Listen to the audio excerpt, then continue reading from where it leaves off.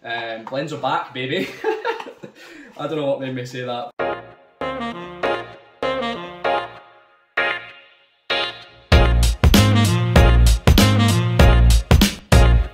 Hey, how's it going? And welcome to Whisky Whims with me, Stuart. Today I'm going to go through my collection, my selection of whiskies, talk a little bit about them, and also talk about how to maybe build a collection of your own. Just how to start off and how to slowly build it up. So yeah, we'll get down to this. My floors are getting done tomorrow, so I'm having to move all the whiskey off the shelves so nothing gets broken or anything. So yeah, let's get down to this.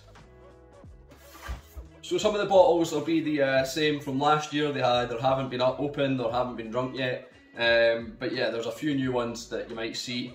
This is the Dufftown 11-year-old for the Milano Whisky Festival.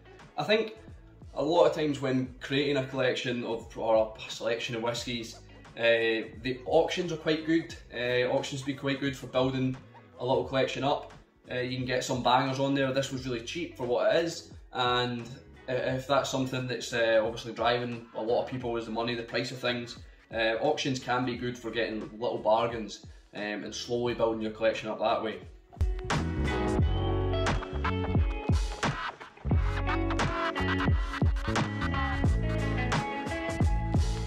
Another thing you'll notice, this is the third Ardbeg here, the Ardbeg 8 up for discussion. A good thing for like creating a collection as well, I suppose. Depends what your collection's for. Mine's is for drinking, but I know people who collect whiskey who will buy, say, Ardbeg or a set like that, which is always good to look at on the shelf.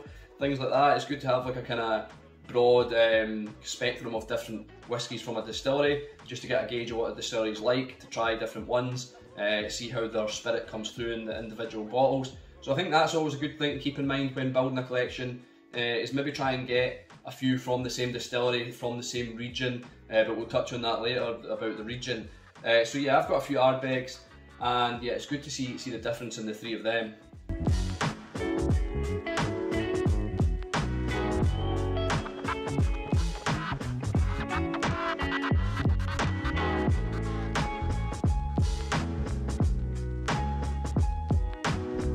Like I was saying with Ardbeg, getting a collection of independent bottles, different distilleries, different whiskies, it's good to gauge how well an independent bottler is, how well their stock is, how well they select their whiskies by getting a good range of them as well. So you'll probably see a few whiskies from the same independent bottler, and that's another thing I gauge my collection on, and how my collection builds to be to that extent, is because I like trying different whiskies from the same independent bottler or the same distillery, just to get an overall impression of the distillery. So that's always good to, an overall impression of the producer or distillery. So that's always good to keep that in mind when building a collection. Maybe try a few from the same bottler or something like that.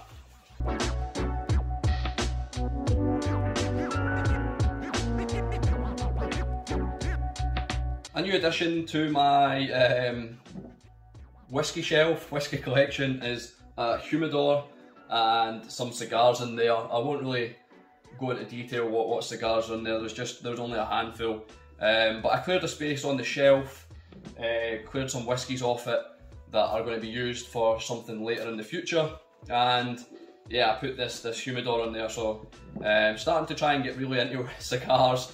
And I don't know if that's going to be another expensive hobby that's going to cost me a lot of money, but hopefully I can just get a decent collection of them going as well.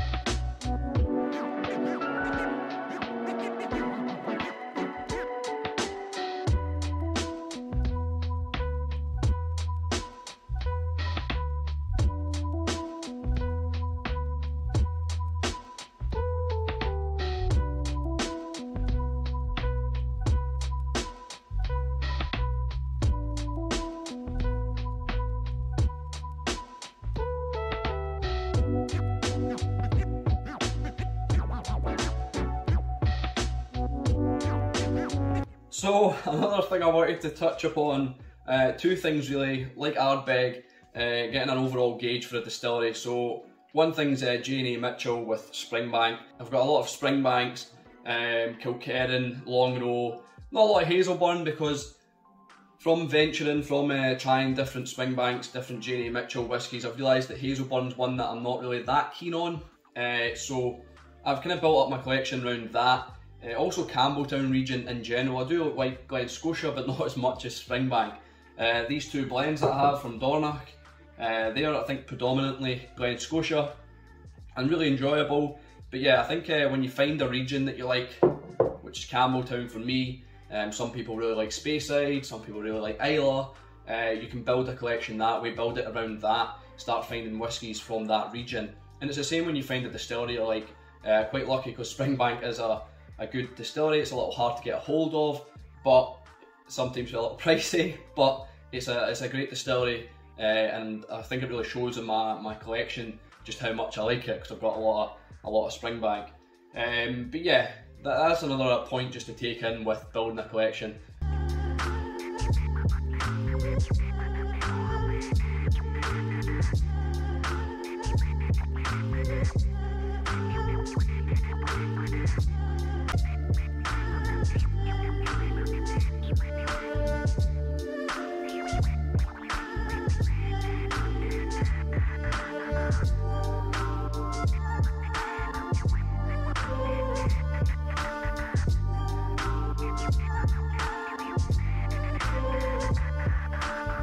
Another point, or add on to my point with like Cadenhead independent bottlers, as I was saying, I have got a few independent bottlers, quite a lot of the same bottler, different whiskies. I mean, we've got a Glencadam here, a Glentalkers, I think one might be a Glen Elgin, possibly, yeah, Glen Elgin, Manic Moor, and a Ben Nevis.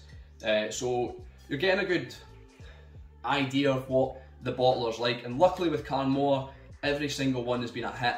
I've never really had a bad Carnmore that I can think of. So that's one other thing I build my selection on. I will buy Carnmore again because I know that they're good quality, and that's why I've got so many of them, because they've not really let me down. This one, the Glencadam, it's not the greatest Glencadam I've had, but it's still nice, and this was just previous to them rebranding a couple times.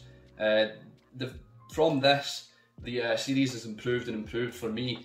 This is still a good whisky, don't get me wrong, but it's not the best Glencadam I've had.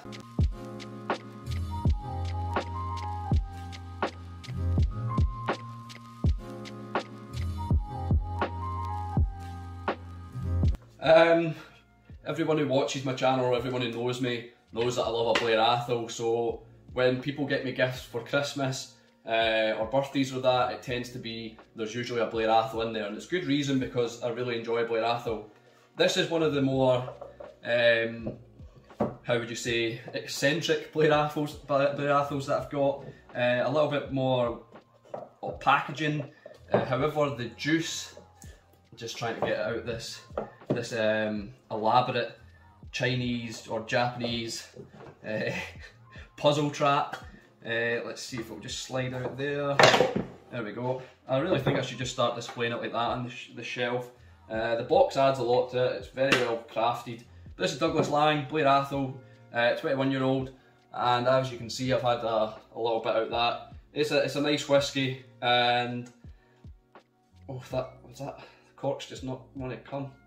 It's like one of those glass corks. I'm always scared to open it. It seems like it's got a bit of a vacuum.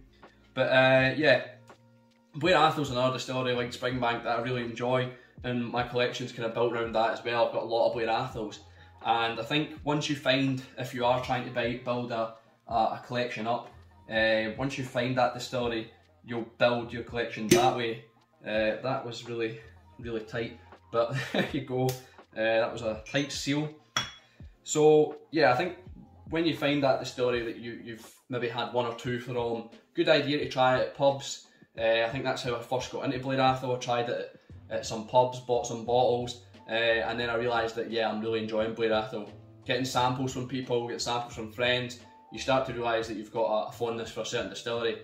And I think once you go there, there's no real coming back. You end up buying everything from the distillery because you know that they're good quality. So that's one way, a great way to build your collection for sure.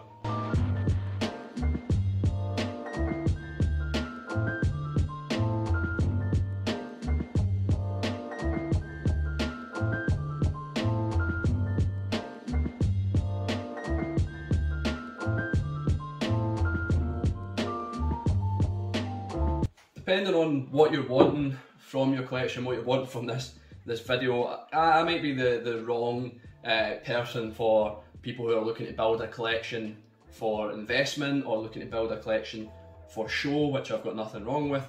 Well, whiskey is supposed to be drunk, but it's each to their own, it's their own money. But I mean, I've got kind of whiskies here that are classed as collectibles. This Daft Mill 2009 cask 29 for the UK. It could be considered a collectible, a rare whiskey, whatever you like.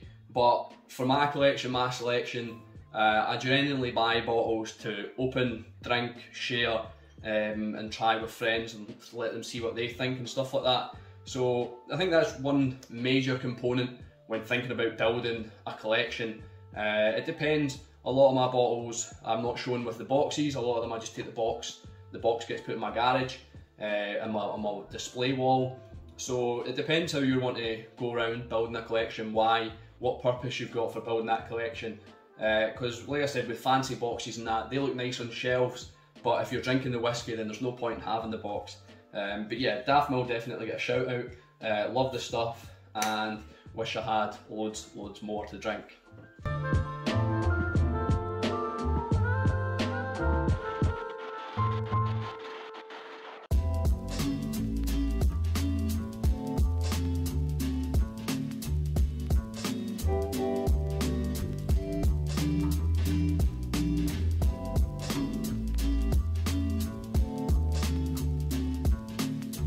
The single cask, I think it's called Single Cask Limited or Single Cask Company, a Kalila 11-year-old. I had a Linkwood, which I finished rather quick. We've got a Dalyuan 12-year-old. This Blair Athol, this lovely coloured, very brightly coloured, or sorry, darkly coloured Blair Athol, 11-year-old, finished in an octave or matured in an octave cask. And an Inchfad, which is from Loch Lomond Distillery.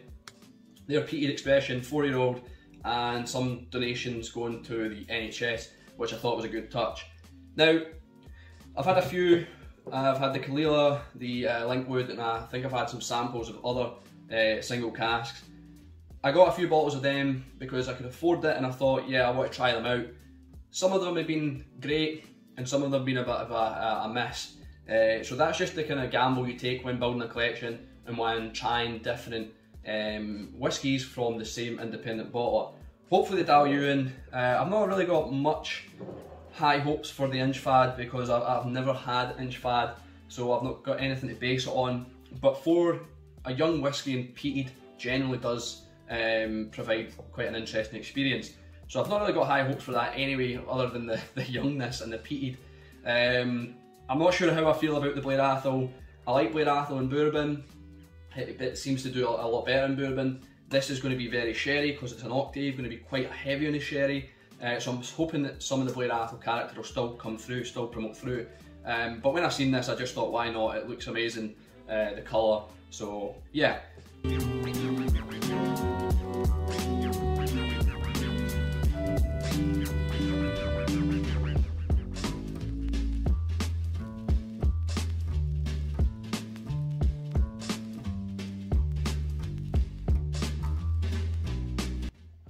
Ardnamurchan, what can we say? People are going crazy for new distilleries, new whiskey in general really, and FOMO is playing a big part. The first Ardnamurchan I wasn't too bothered about. I don't really know much about Ardnamurchan in a sense. I know about the company, I know about Adelphi. I'm pretty sure it's Adelphi that own it. Let's just see, and Adelphi, it might not say on it, but Adelphi are a good company, produce some bangers as well, independent bottlers. So I made the plunge on the second bottle, the second release, got given it blind. Stevie opened it, we had him round, and he said, oh, what ones can I open? I gave him a list of whiskies that he could open, or maybe I gave him a list of whiskies he couldn't open or didn't want open at the time. But he opened this, and I had this blind, and I felt like it was a lowland. I was really drawn to it being a lowland whiskey. To be honest, I had an image in my mind of what it was, but it wasn't that. But it was a great experience, and I really enjoyed this whiskey. I can see myself buying more Ardnamurchan based on this. Maybe not just their current releases, but I would like to see an aged, when it comes of age, I'd like to see an aged Ardnamurchan to see how that does. But this was a great whiskey, and I really enjoyed doing the blind experiment. It really kind of, I wouldn't say it swept me off my feet, but it did surprise me when I found out what it was. So a nice young whiskey and a good example of a new distillery doing well, doing things right.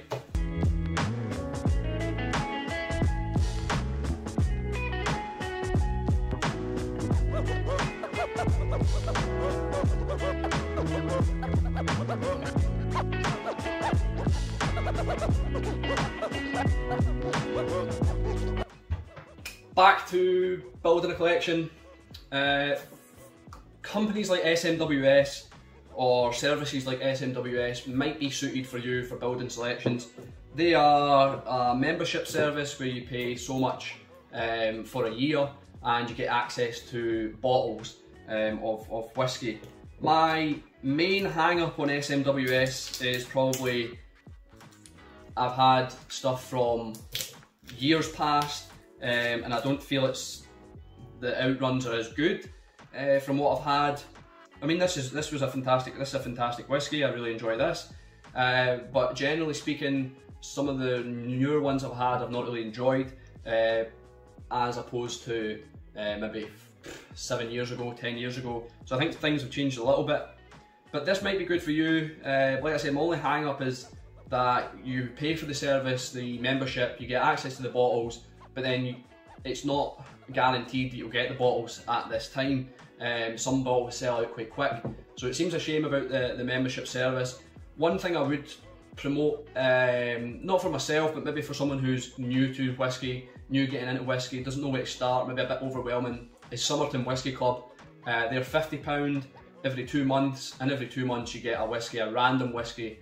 It could be a world whiskey, it could be a Scotch, so I think that's a good service to try and get in. I don't think that's asking too much, £25 a month, and every two months you get a whiskey. So maybe worth checking them out if you want to build a collection. But also you can check out SMWS, see what you think, but I wouldn't recommend that to someone who's just starting out their collection.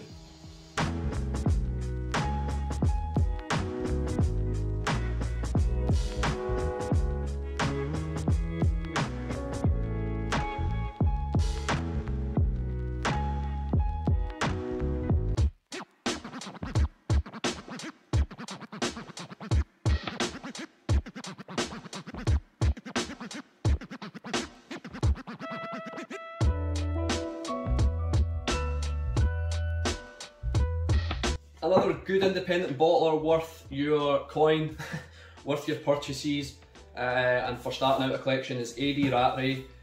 They have good outruns, sometimes distilleries that people maybe haven't heard of, sometimes distilleries that aren't too common, so it's good to get a variety from them, an overall variety from them. This is, I don't know how you pronounce this is a very heavily peated Bunnahabhain. It's Stosha or Stosha. I don't think I've heard it being pronounced, so I'll just butcher it, say, yeah, Stosha. It's a 6-year-old, it's 59.1%, and I'll tell you what, I cannot wait to review this and get this out to you. I don't know if it's available anymore. I think this costs about £40, and it does not drink like a 6-year-old, just under 60% whiskey. This is, I don't like saying the word, it's smooth as butter. It's creamy, buttery, and it just, you could Stevie and I got another Stosha, another heavily peated Bunnahabhain. It was a Signatory, 46% ABV. I think it was 6-year-old or 8-year-old. Once again, heavily peated, and we managed to, upon purchasing it, we managed to finish half a bottle in a night, and it was just that easy to drink. This is another example of that. It's so easy to drink, even though it's 59% in a young age. even though it's cask strength, you could just sip this until the bottle was gone. I probably shouldn't be promoting it. I don't know how much influence I've got, but I really don't want people, too many people knowing about this, these expressions from Bunnahabhain, because they are absolutely outstanding. But I suppose sharing's caring. I just hope the price doesn't go up.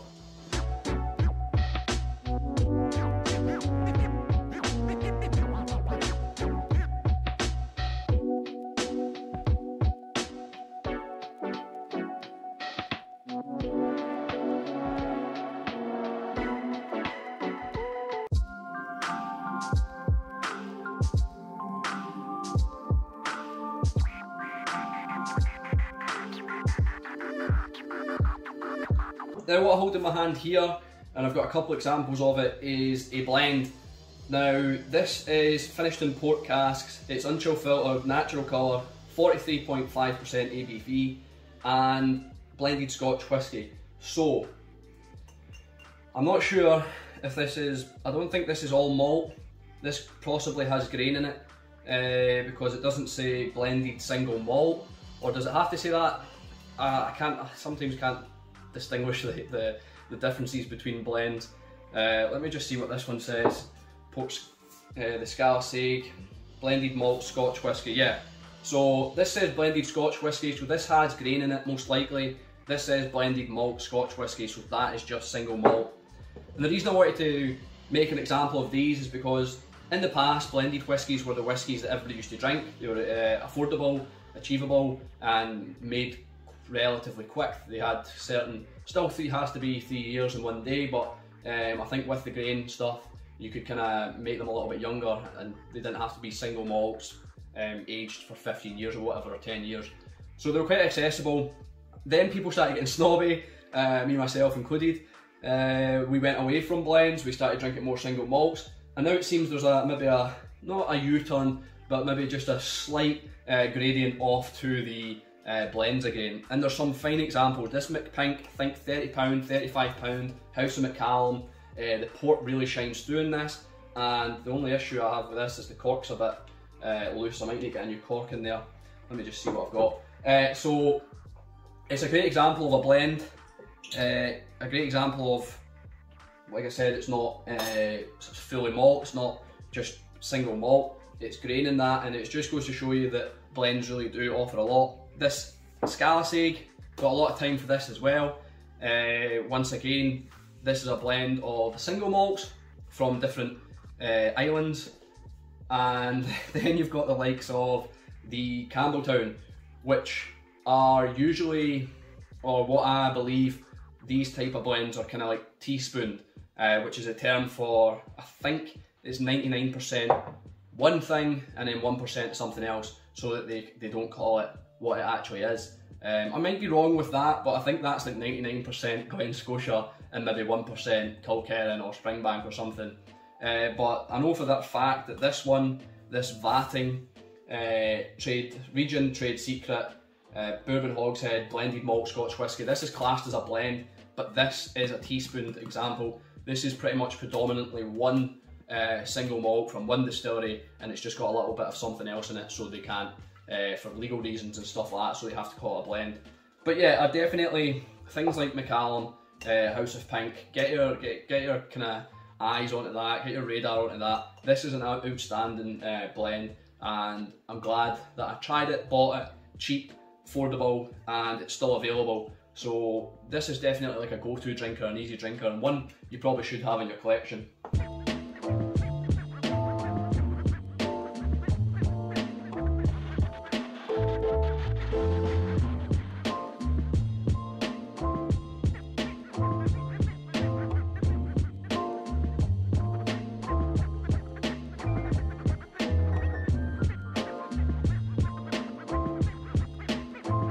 So yeah, just to go on the back of the blends again, this is a Cadenhead blended Scotch whisky, 12-year-old, cost me £42 on the auction, and another fantastic whisky. Affordable when it comes out, it's quite achievable, you can pick it up quite easily. It's not often, I don't think these are seldom sold out, or I think they're seldom sold out, sorry.